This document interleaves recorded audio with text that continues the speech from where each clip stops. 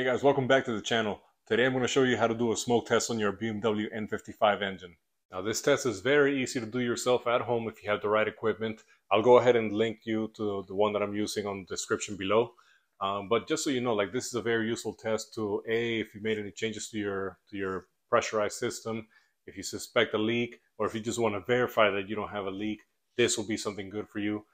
This is also good for your evap system. For example, if you suspect that if you're getting faults for the evap system, this would be a good way to check to see if you have any leaks on it as well.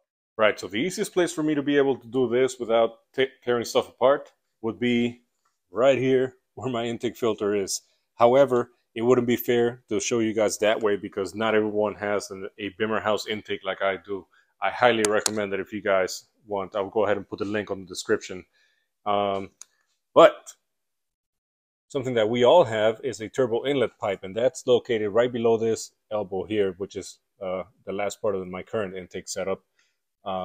Even if you have the factory turbo and the factory turbo inlet pipe, it's still going to be in this location. So what I'm going to do is I'm going to take off this elbow so we can then seal it up with this and apply the smoke through here.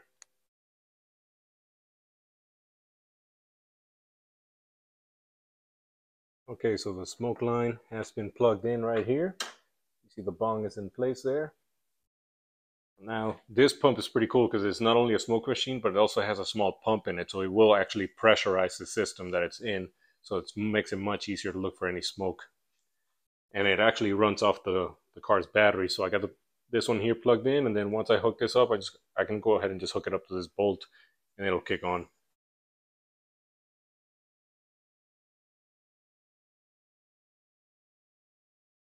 Well, I just made a rookie mistake. I thought I had found a leak here, but it turned out that it was just that the pressurized smoke was making its way to the jet tube here.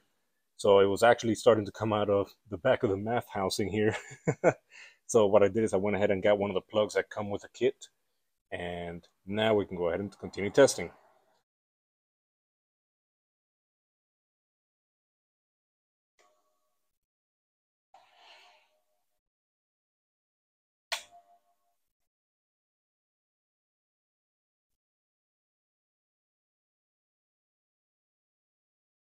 All right, we are doing good here.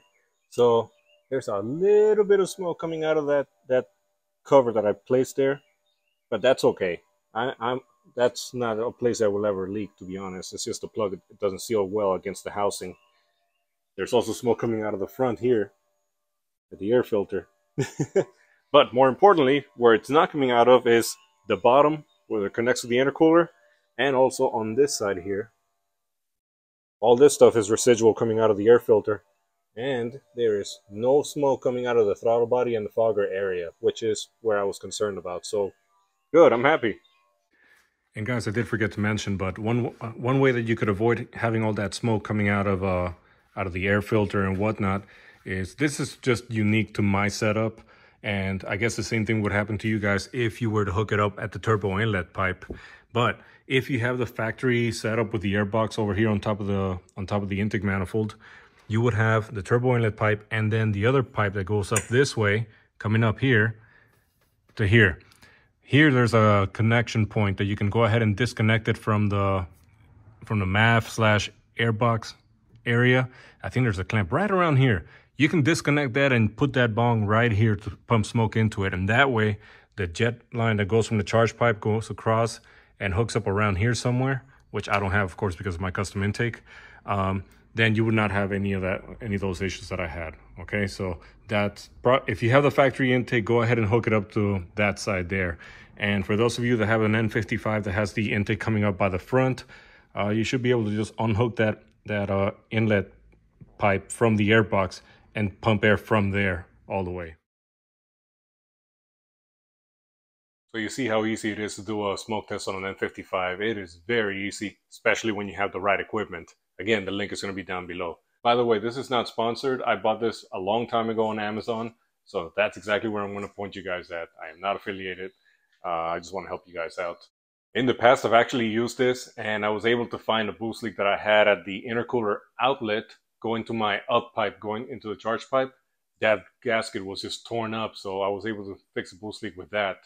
So I'm telling you, like, this is something that even if you don't think you have a boost leak, it's good to do a smoke test, because you don't know what you're missing until you find a boost leak and fix it. And it's like, oh my God, it's a whole new car. Yeah. Sometimes you just don't even notice. Sometimes you bought the car and it's had it all along and you had no idea. It could be minor, but I mean, an extra 3 psi of pressure will make a big difference in power. So give it a shot, see what's up. Okay, well, now that we have the smoke test out of the way, it's time to do a quick little upgrade.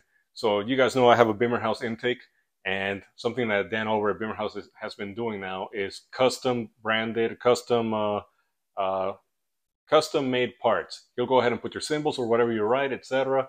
So of course, I am a huge Transformers fan, mainly Decepticons right now, but I go back and forth with it. But got me a new MAF housing, and check out that emblem. Now, you know, this is something that you're not going to see unless you're looking for it once it's in the car, but I know it's there. I think it's really cool. So I'm going to go ahead and slap this on right now.